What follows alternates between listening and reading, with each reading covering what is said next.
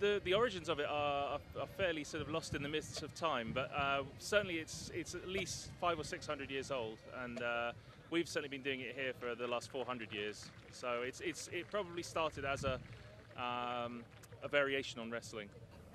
I think it's balance, and you've got to be slightly nimble. You don't have to be big. It helps to be big, because the old phrase is a good big one will always beat a good little, so that is generally true. But it's balance and skill, like any sport. If you're on your feet, you can win. If you're not on your feet, you can't.